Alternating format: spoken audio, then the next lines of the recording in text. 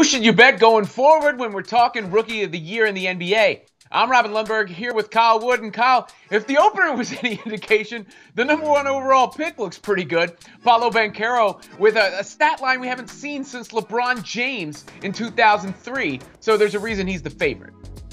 Yep, you're right, Robin. That is a good sign for Paolo Banchero's status as that favorite. 27 points, 9 rebounds, 5 assists. He shot well from the field, well from the free throw line, and he was the #1 pick, so he's a favorite for a reason.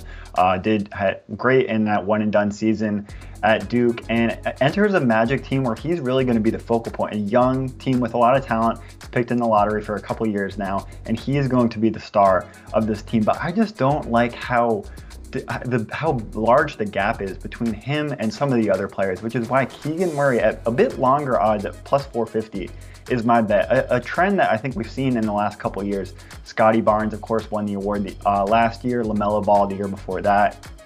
And players of Rookie of the Years have just been contributing a little bit more to winning basketball, play-in, playoff appearances for the Rookie of the Year winners in the last couple of years. And I think that's what Keegan Murray is going to contribute to in Sacramento. We haven't really seen the Kings play in the postseason or even in the play-in in a very, very long time. And I think Keegan Murray has a good situation. He's walking into Sacramento that already has 2 stars, in De'Aaron Fox and Domantas Sabonis, and he can kind of get accustomed to NBA life as the third option and just fill up the stat sheet like he did at Iowa. So at plus 450, a bit longer odds than Paolo, the rightful favorite in my opinion, but I think there's some value in Murray at plus 450.